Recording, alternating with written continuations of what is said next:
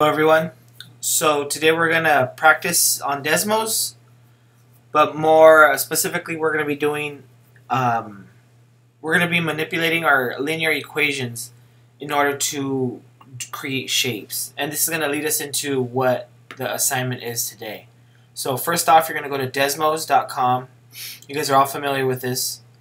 Click on the big red button, Start Graphing. Okay, from here, before you do anything, you want to be able to save your work. So you're going to sign in. Sign in with Google, your Google account. It should have your name in the upper right hand corner. In your case, it might have your student ID. Now we're going to name this something. And let's name this. In your case, it's going to be something else, and I'll tell you what that is later. But this is just going to be linear equation. Okay. This way you can save at any time. So we're going to show just a basic equation. Y equals x. This is a simple, basic linear equation. And I know I'm always telling you guys to go to projector mode, so it's better lines. Okay. The next thing we want to do is to show that same line, but we're going to move it up or down, okay? Y equals x, same thing, but now we're going to do, how can we move it up the y-axis here? Is it plus or minus? Plus, right?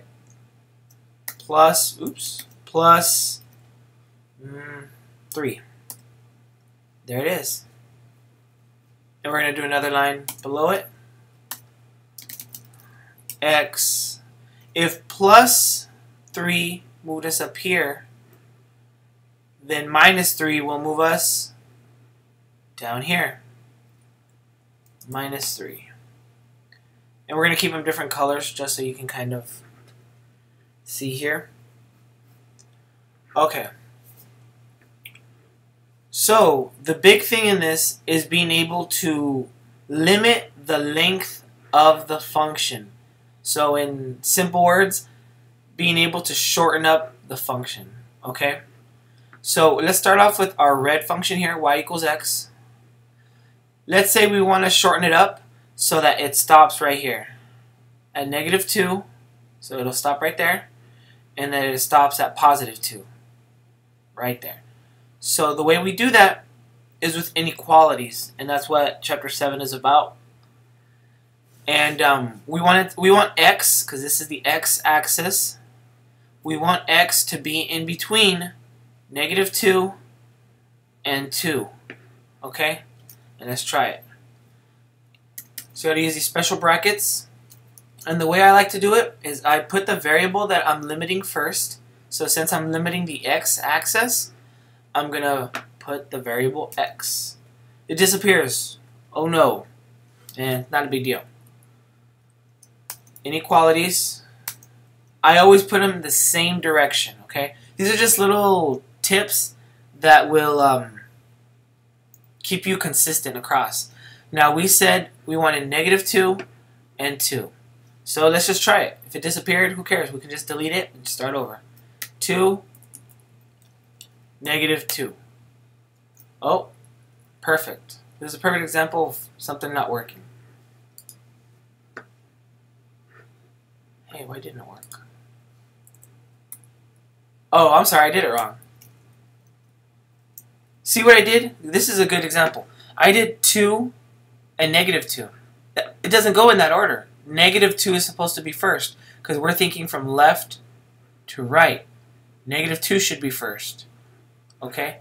So this is saying that x is greater than 2, but less than -2. That doesn't make sense. So let's just switch it. Ah, there it is. Perfect. See how I did this? These brackets? And I have x in the middle because I want to limit on the x-axis. And it's between -2 and 2. -2 and 2. Okay? So let's try the next one. And we'll -4 and 3. How about that? Same thing, we're going to do the brackets. We're going to put x in the middle, our inequalities,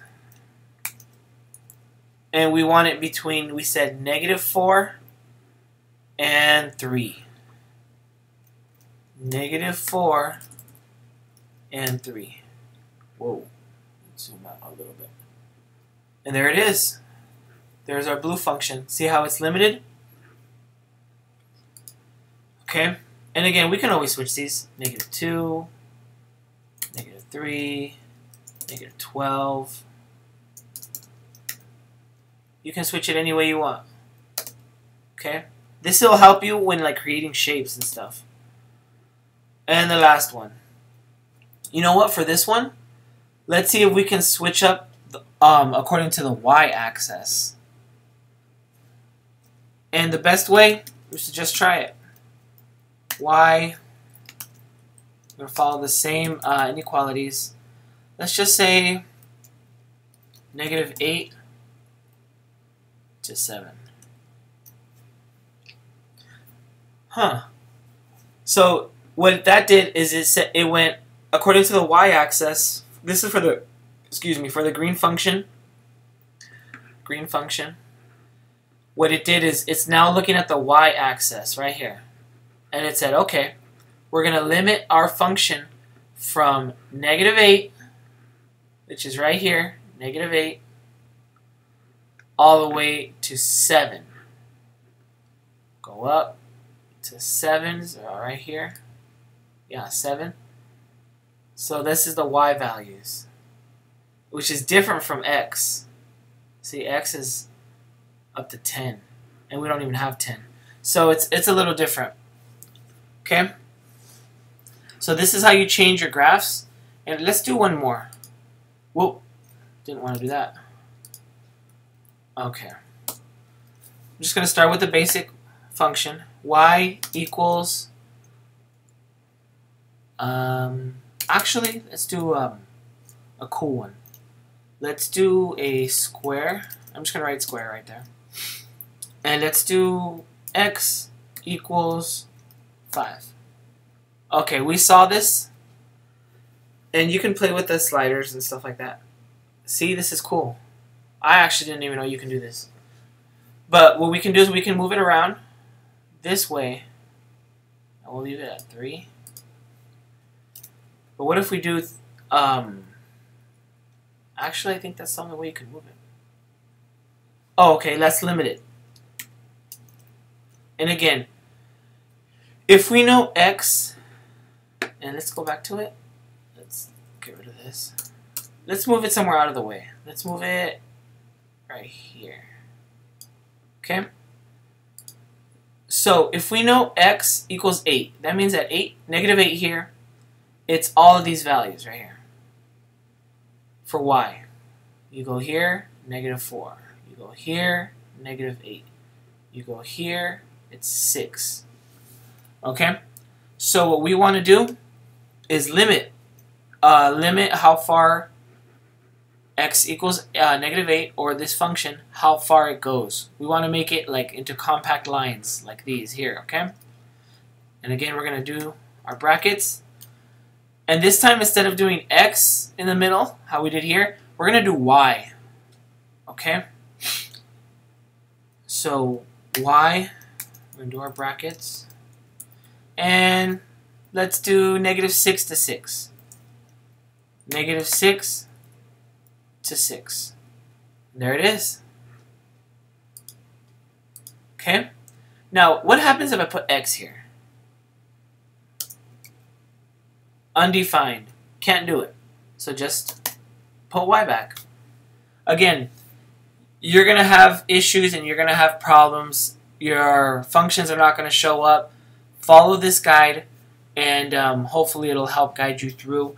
And remember, just if something doesn't work, you can always start over. It's not the end of the world. So I hope this gives you enough information to guide you through what we're going to do today.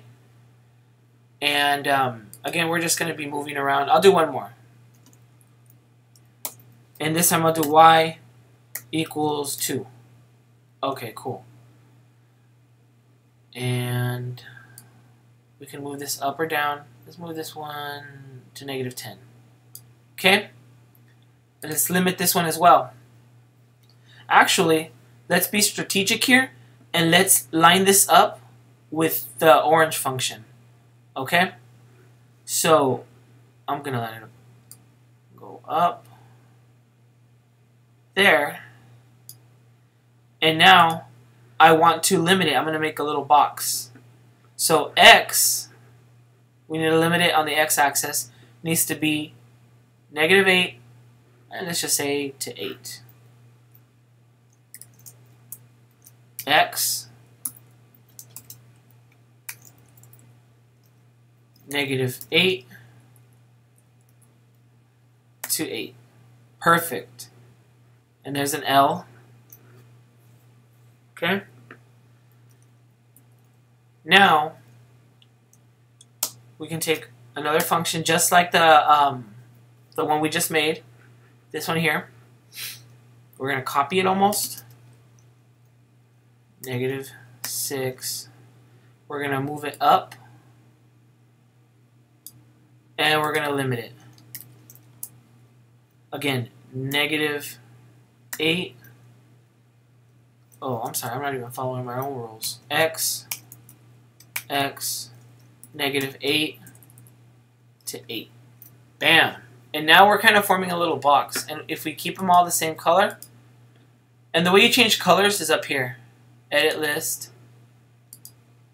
Let's make it blue. Blue. Blue. Okay? And we're making a little box. See that? Oh, a square, I'm sorry. The correct term is square. And a square has all sides even, so it's actually not that accurate. As you can tell, I made this spur of the moment. I wasn't planning on making the square yet. But hopefully you've seen enough to be able to manipulate your equations. And the most important thing you can do, save. Okay? So this way, if you don't have enough time, you have to go back, you have to leave, whatever, you can always log back in and your stuff will be here. See, I have stuff from who knows when. Okay? So I hope this answers your questions. And that's it. See ya.